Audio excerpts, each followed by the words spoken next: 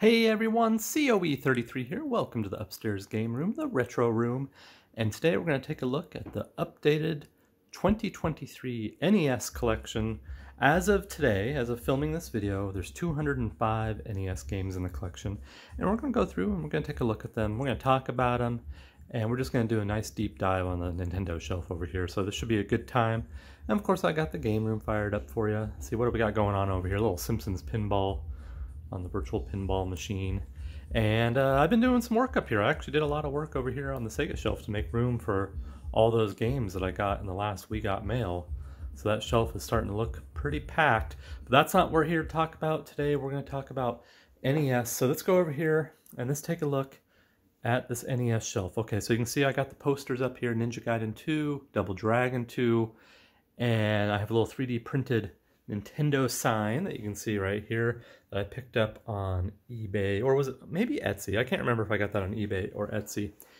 And this is where all the retro Nintendo carts live. So NES, Super Nintendo, Nintendo 64, and Game Boy all live on this shelf.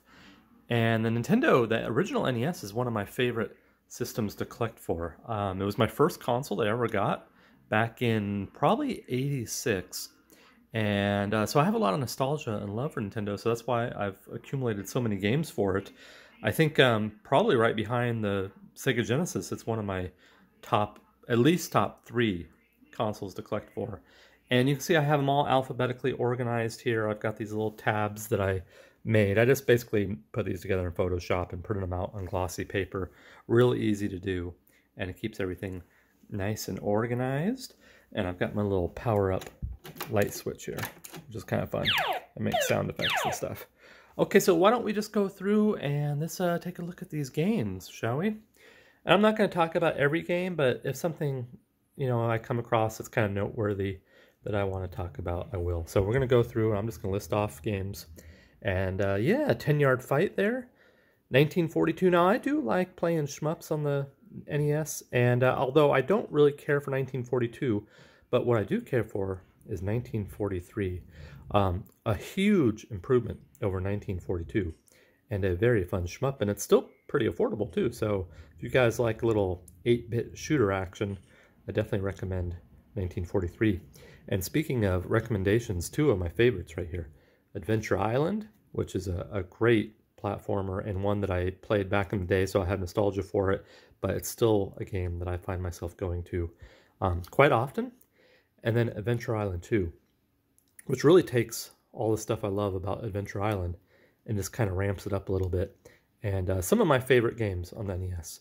Then we have that Disney Magic Kingdom game, Dino Riki, Airwolf. I used to love Airwolf on the TV show, at least not so much the game, but the TV show was one of my favorites back in the day.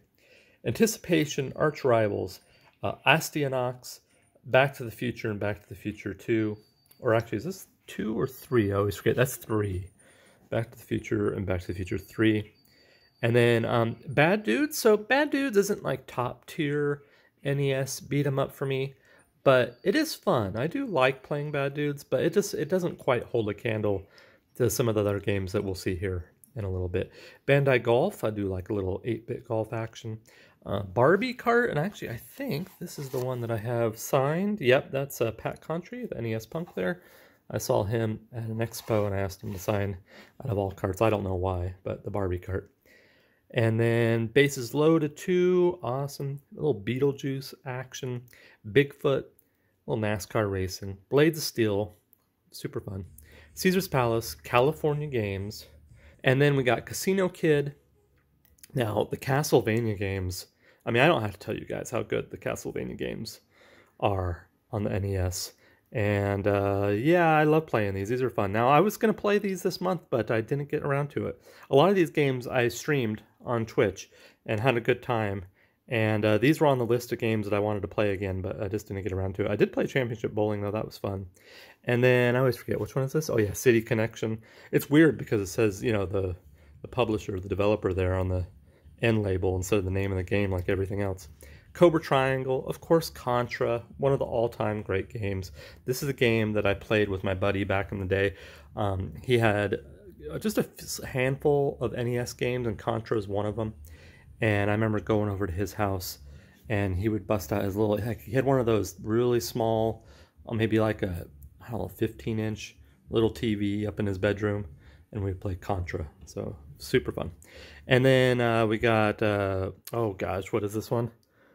Oh, what is that? Cybernoid, that's right. Gosh, I don't think I've played Cybernoid. I might have to give that a go. Is that any good, Cybernoid? Dance Aerobics, Darkman. Now, Darkman is one of the games that I picked up somewhat recently, and I actually played that this month, and I don't know, I kind of liked it. It's maybe I'm a glutton for punishment because it was brutally hard, but I was able to make it pretty far in the game, and like I wouldn't say it's a good game. It's kind of janky in the way it controls, but the graphics were pretty good, and I liked the Darkman movie, so I just kind of enjoyed it. It was a good time. Maybe it's so bad it's good. That's probably what's going on there. Deadly Towers, Defender 2. We got a little, oh gosh, Destination Death Star. Is that right? It's hard to see because they're so small. Yeah, I think, oh, Earth Star, something like that, yeah. Double Dribble, Dr. Chaos, Dragon Warrior, Duck Hunt, of course, the classic. Gotta love Duck Hunt. Little DuckTales, great game. Excite Bike, one of my faves. We got Fester's Quest. We got the original Final Fantasy there. And Intruder. Moving over here to the G's. We got a little George Foreman KO Boxing. Now, George Foreman was one of my favorite. It was him and Mike Tyson growing up were my two favorite boxers. I really liked Evander Holyfield too. So I'll put him in that list. But George Foreman was a lot of fun to watch back in the day. And then Ghostbusters 2. Ghost and Goblins. Oh man, that's a hard game. I was just playing Ghouls and Ghosts. I was like, oh, this is great. I need to go back and try to get through Ghosts and Goblins. This is notoriously difficult.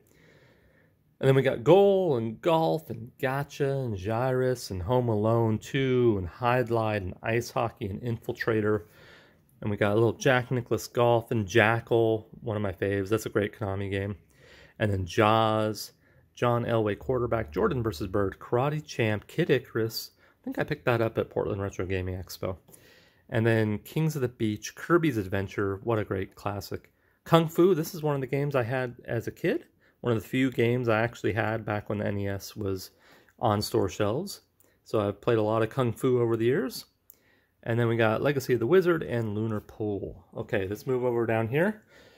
And then I've got some games. Let's zoom up a little bit so you can see these. Okay, there we go. And I basically did this so I'll have more room to expand as needed. So these are just kind of filler at the moment, but some great stuff. Metroid, Mega Man 3, Ninja Gaiden 2, and Ninja Gaiden, some of my favorites.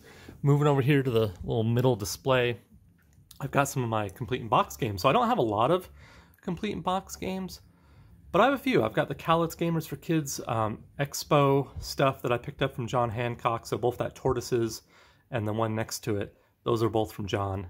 And he was nice enough to sign those for me. And very cool little homebrews, lots of fun. And then I've got this, I think I got this in a loot crate, this little Hogan's Alley. Let's see if we can, there we go, Corbin's Alley they call it. And it's like a little figure, a little NES cartridge with a zapper. And yeah, it's just cool, I like it. It looks good on the NES shelf. Okay, this is a pickup that I got this month, RoboCop 3. This is probably, this is the most expensive game that I bought this month for NES month. Now, actually, you're going to see this, it's probably going to be February 1st when this video goes live. So NES month is officially over, and Leaf and I will announce what the theme for February will be in the next video. So this will be the last video for NES month. A toast to the toaster is over. But for NES month, RoboCop 3 was the big pickup. Oh, actually, I take that back. There's another good one that you're going to see here in a second. Okay, we got Lee Trevino's Fighting Golf, Marble Madness, Akari Warriors. We got the little Codename Viper. I picked that up this month. And then this is probably the big pickup this month. A little Kabuki Quantum Fighters Complete in Box and in really good shape. So what a great game too. I had the chance of playing that this month and I absolutely loved it. It was hard, of course. It's not just hard, it's NES hard. But a lot of these games were back then, and I did enjoy it quite a bit, and I made it pretty far in the game, so feel pretty good about that. I'll have to revisit it and see if I can beat the game eventually.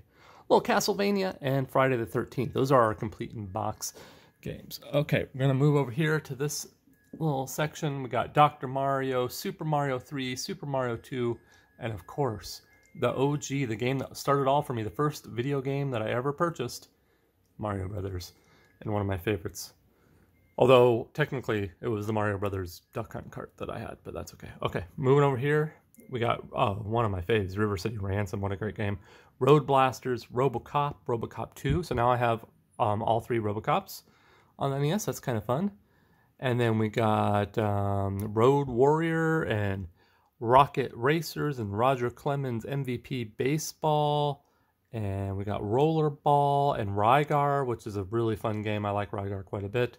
Section Z, Sesame Street 123, Sesame Street ABC, Side Pocket, Silent Service, Skate or Die, Strider, Snake, Rattle and Roll, Solar Jetman, Solstice, Spot, Spy Hunter, Star Voyage, and Stealth, and Sky Shark, which actually that was another game that I played this month.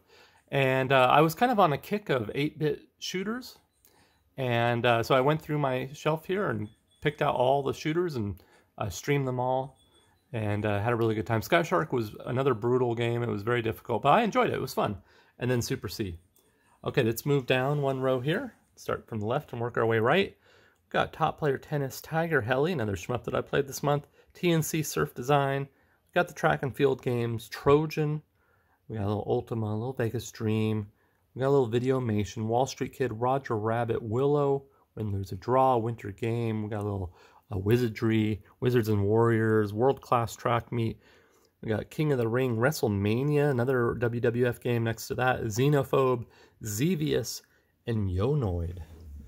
And then, of course, down here, we got some of my favorites. We got some beat-em-up action.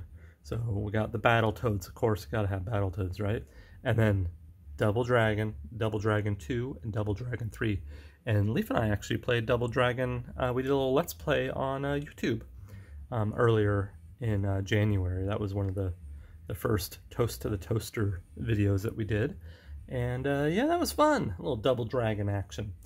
And then moving over here, we got some of this. Actually, all these are from this month, so I haven't actually cataloged these alphabetically yet.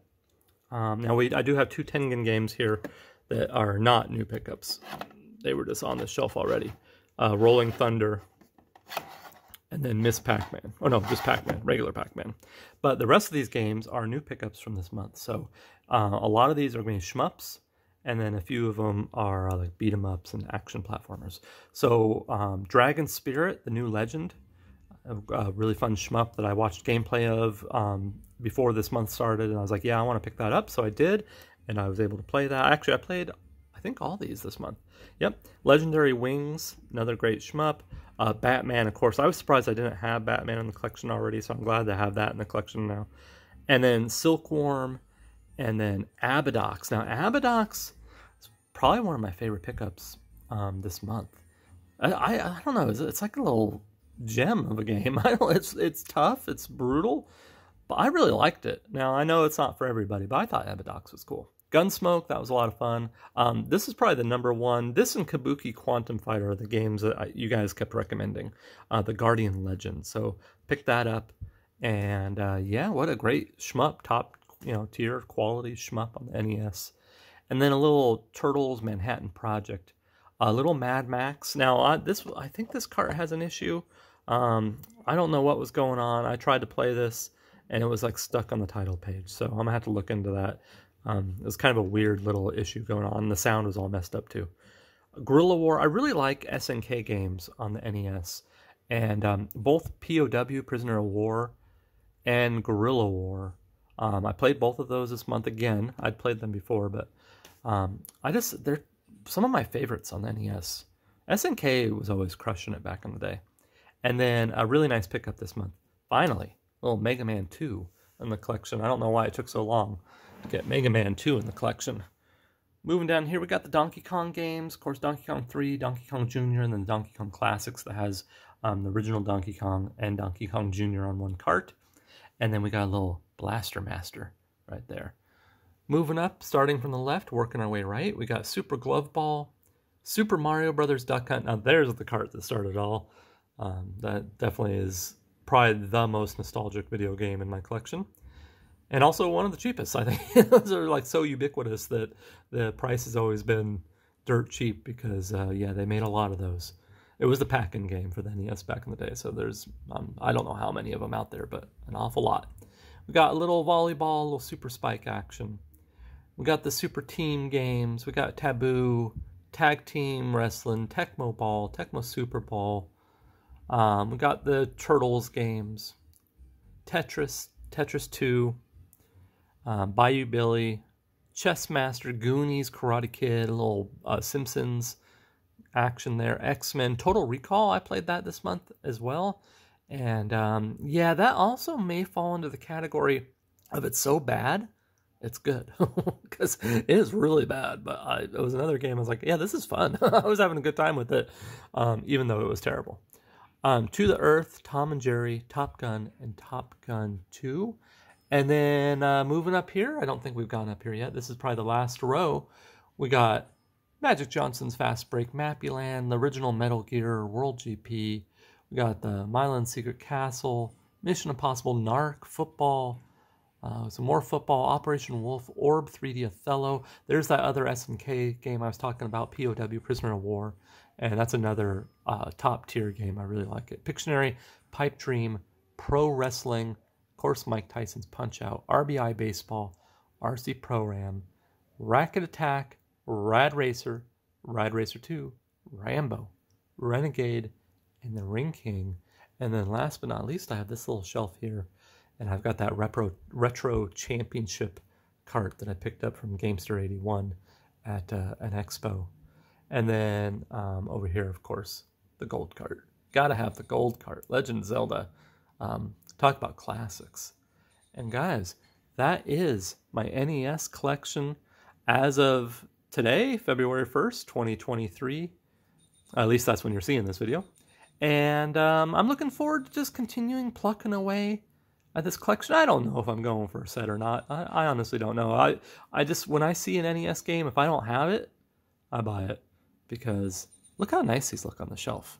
Now, I do have a fair amount of room for more because I can put more games in there, more games in there, more games in there, and more games in there. So for the time being, I'm just grabbing them as I see them because NES, they are a lot of fun to collect for and play. But you guys know that. All right, thanks so much for watching, guys. I'm posting new videos every Wednesday at 7 p.m. You can count on that. And then there's a community Discord, the Dragon's Lair, where you can hang out when I'm not posting videos on YouTube. And then I'm live streaming on Twitch every Tuesday and Thursday. I'd love to see you over there for all retro games on original hardware and even a CRT television. And that's it for this video. Thanks so much for watching. And until next time, bye.